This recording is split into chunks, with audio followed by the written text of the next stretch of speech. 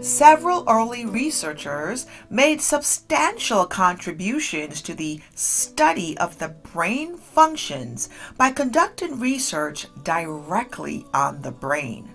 Their efforts constituted the first attempts to determine the specific parts of the brain that controlled different cognitive functions.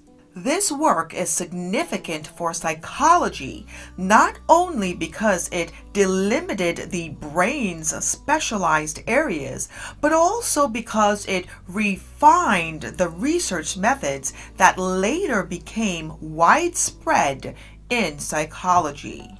A pioneer in the investigation of reflex behavior was Marshall Hall, a Scottish physician working in London. Hall observed that decapitated animals would continue to move for some time when he stimulated various nerve endings. He concluded that different levels of behavior arise from different parts of the brain and the nervous system. Another researcher, a professor of natural science at the College of de France in Paris, involved systematically destroying parts of the brain and the spinal cord in pigeons and observing the consequences. The mid-19th century saw an introduction of the two additional experimental approaches to brain research, the clinical method and the electrical stimulation technique.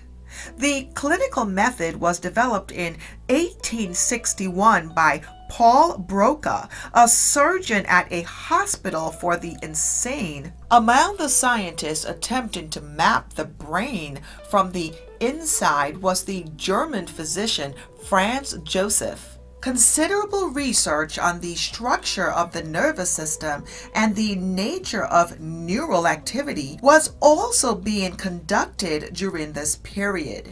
The Germans defined science broadly.